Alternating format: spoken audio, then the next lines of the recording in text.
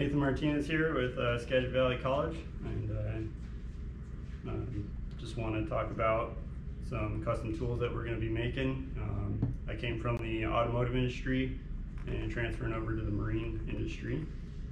This is my first year with the college, and something that we commonly have to do is make our own tools, and we just want to do that to stay safe. Go out to the thrift store, get yourself a couple of box wrenches, and 50 cents in 5 minutes could save your life. So we got a 9/16 inch. We're going to take them over to the bench grinder and or the vise in the bench grinder. We're going to cut them down with a thin disc, cut off disc, and deburr them on the bench grinder. And you're left with an end result that has two small enough wrenches that you're never going to dead short the battery.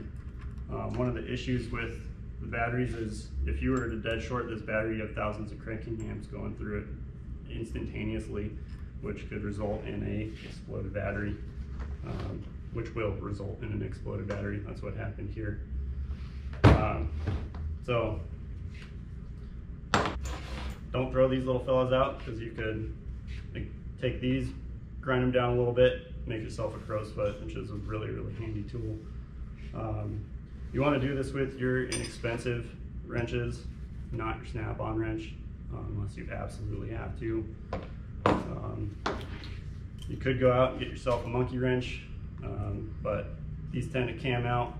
We want to do it properly, and again, that's still too long, so there's still potential of danger there. Thanks for watching.